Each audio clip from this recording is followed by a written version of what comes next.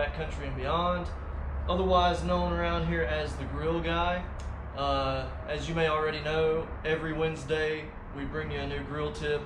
This week I want to show you how to make a crispy skin baked potato on the Traeger. It's really easy to do. You're going to love it. You're not going to want to do a baked potato any other way. You don't have to wrap it in foil or any of that special stuff. All you really need is some olive oil and some salt and pepper. If you want to put some of your favorite rub on there, that's fine too. I like to do just salt and pepper.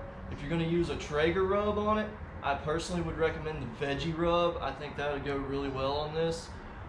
Anyway, let's get right to it. So I've got my Ironwood 885 out there. It's already preheated. I've got it set at 400 degrees. So what I'm going to do, first of all, make sure and scrub your potato, wash it off, you know, nice and clean. I've got a pretty decent size russet potato here. These are great for making baked potatoes.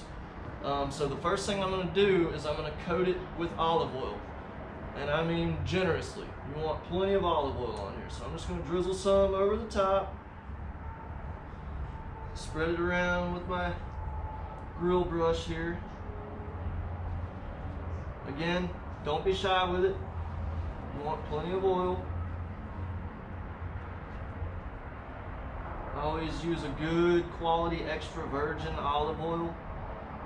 If you ever buy olive oil and it looks yellow, it's not the best quality. The good stuff is always going to have kind of a greenish color to it.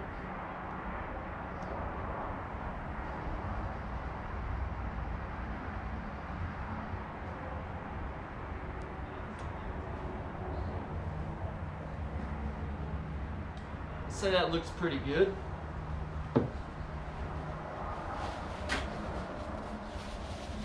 Once you've got a good, generous coating of olive oil on there, you're also going to season it pretty generously with your salt and pepper, or whichever rub that you chose to use.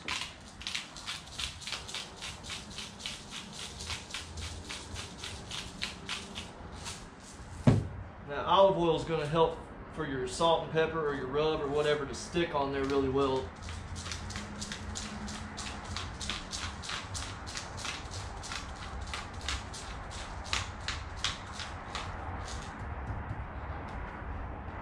Make sure and season up both sides.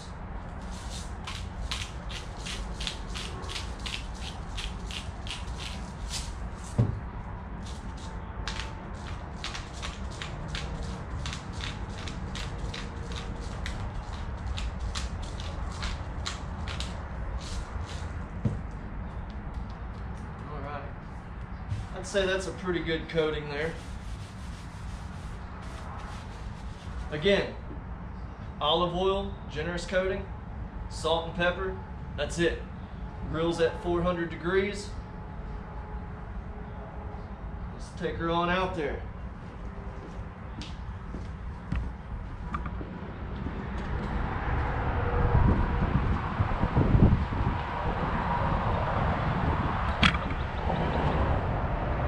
Alright, so I've got my grill set at 400 degrees. Right now we're running 399, so I'd say we're pretty much right where we need to be. Now, I'm going to do something a little bit different with this potato that you may not have ever done before. I'm going to put a probe in it. And you might be thinking, what? Why would you probe a potato? You just cook it until it's tender. Well, yeah, that's true.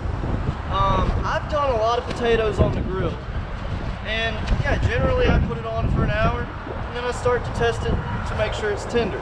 And I always use my thermopin for that. So I've done that several times. I've done that enough times to know that a potato is done. A baked potato is tender and done at right about 210 degrees. So instead of having to open the lid after an hour and check it every 10 minutes and keep poking at it with a fork, I'm just going to set my probe alarm to 210 degrees and then I'm going to come out here and get my potato off the grill. Simple as that. So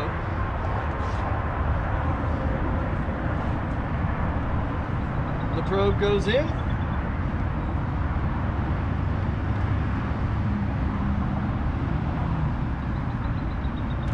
straight on the grill grate.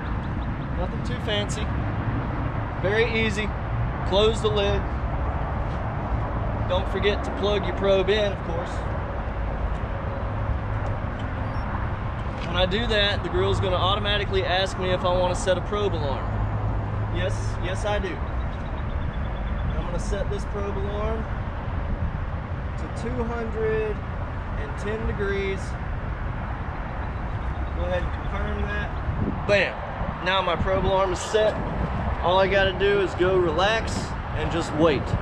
When it's done, when it hits 210 degrees, the grill's gonna beep at me. I also have it hooked up to my phone via the Traeger WiFire app. So I'm gonna get a notification on my phone. I don't even have to stand here by the grill and watch it. It's that simple. So 210 degrees, we'll come check on it then. All right guys, so I just got my notification for my meat probe alarm. In this case, it's a potato probe. Anyway, it's at 210 degrees internal, which to me means it should be done. So I'm gonna double check it with my thermopen.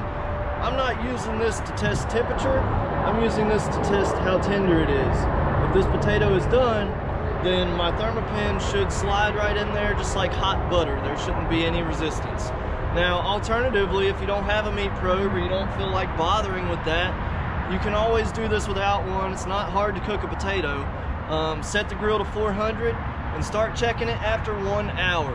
Just poke it with a fork or a sharp knife. If there's still some resistance there, it's not done. Give it 10 more minutes, come back and check it again. Check it every 10 minutes until it's done. Again, like I said, your fork or your probe should just slide in there like hot butter. There should be no resistance. So let's take a look at this one and see if it's done.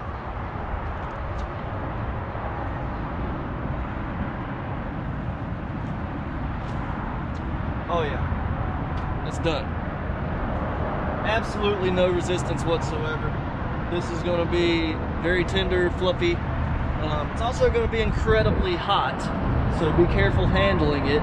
You see, I've got a heat protective glove on, so I'm just going to grab it right off the grates and carry it in. That heat probe out there, see, look at that. It's falling apart already. Let's take this bad boy inside.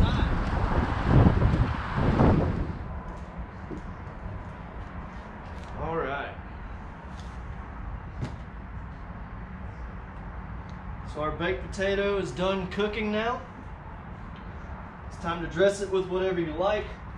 You always got to have butter for a baked potato. I mean, that's basically mandatory. Whatever you like to put on there. I know a lot of you guys like to load them up with sour cream. I'm not really into the sour cream. I like a lot of butter. I like a lot of cheese.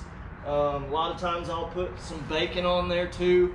I don't have any bacon today, so I'm just going to load mine up with cheese and butter. That's what I like. That's what I'm going to use.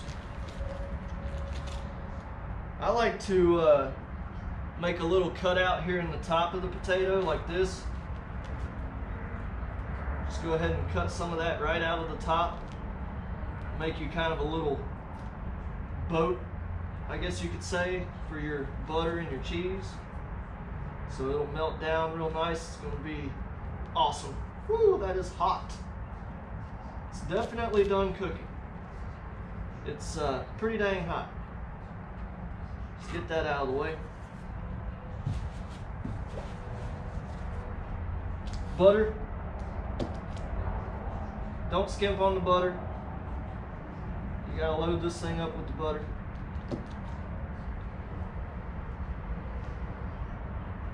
Shove it right in there.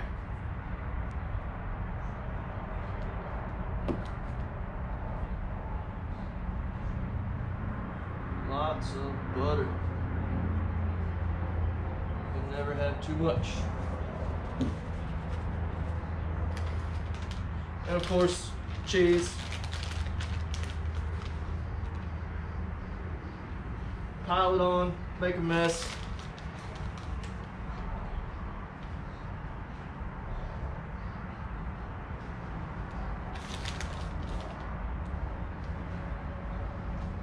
And I'll just let that rest for a couple of minutes.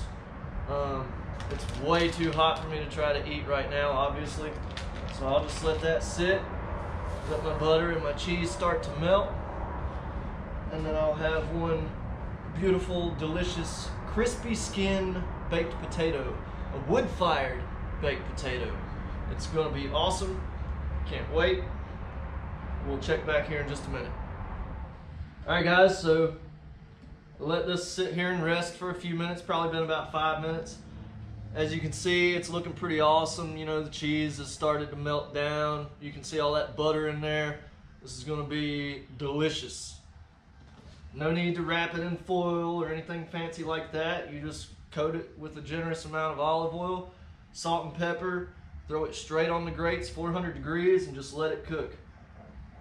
And look at that. That is one perfect baked potato. I don't even need this knife. I could just stick the fork in there and just break it right apart. It's amazing. And you gotta try this. You gotta taste that skin. The skin comes out so good like this. You know, a lot of people don't like to eat the skin. You will this way. You'll want to savor every last bit of it. It's amazing. It's perfect. And Traeger makes it so easy. You get that wood-fired flavor. I mean, why make a potato in your oven when you could do it outside on the Traeger instead? I mean, it's just common sense. Put it on the Traeger, right?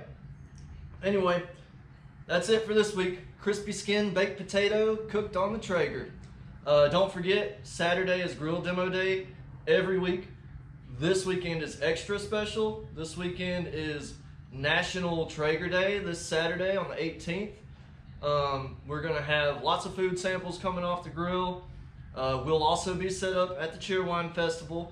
Make sure and stop by the store first before you go to the Cheerwine Festival. Have you a sample of some awesome wood-fired food. Check out the grills that we have available.